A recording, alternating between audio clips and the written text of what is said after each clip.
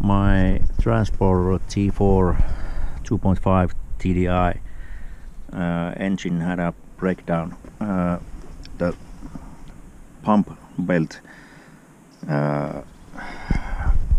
was stripped of the teeth. I'll show you. Okay, so here's the old belt. It was still on, but I cut it off because it's no use anymore, and the marks on the pulleys are off. So I wanted to make a video about where to find the AJT engine timing marks, so you don't have to do as much work as I had to. The first piston must be in position TDC. I think it's top dead center or something, the highest point anyway. And I have a manual transmission, and the way you can find the mark is by looking at the clutch. Flywheel has a little mark on the left side, so there's a little mark on the flywheel and corresponding mark on the housing. So you have to rotate the crankshaft with a ratchet from. You can do it by here. You must rotate that anyway around until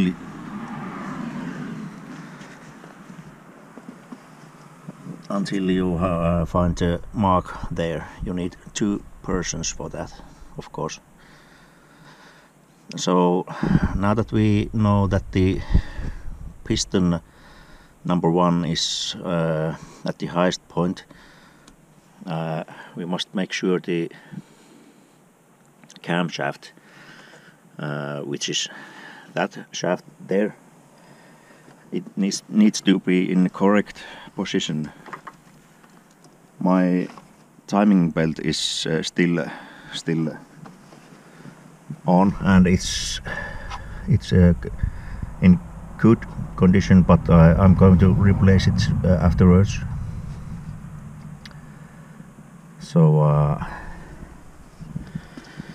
in my case, the only worry is that it's either correct position or it's 180 degrees shifted. So the camshaft pulley, it was positioned like that. There's a little notch right there, but that doesn't mean anything basically, because I'll show you. I have already loosened the bolt, so it'll come off with just by hand. You can see there is nothing that will keep it in the right position, so you can't really trust the knots at all. Okay, let's put that aside.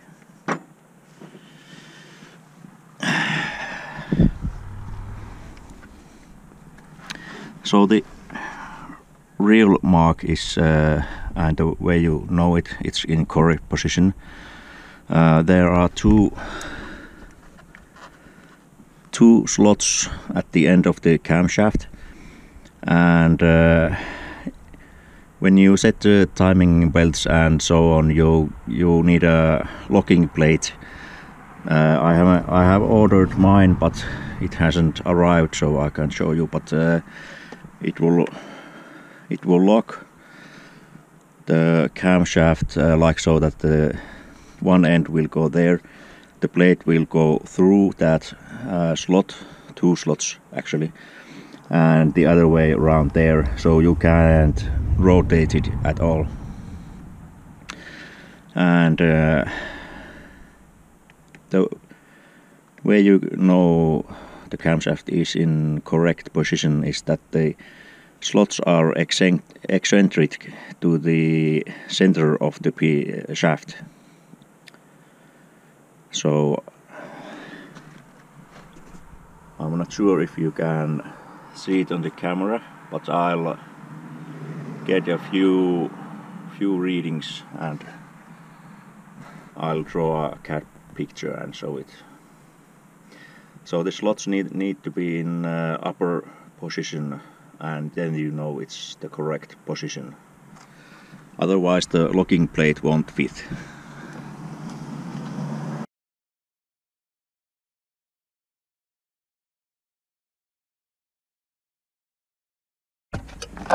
So now when I get the locking plate, it will fit there like so, and it will lock the position,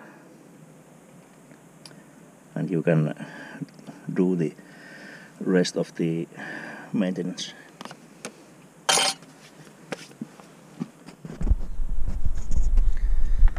The official way that the Volkswagen manuals say you know the timing is correct is by looking at the diesel pump pulley, but in my case, because the belt has been broken, you can't trust the marks.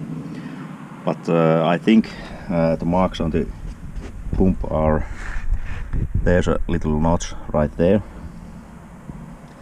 and that needs to be aligned with the little hole on the pulley. So it's right there.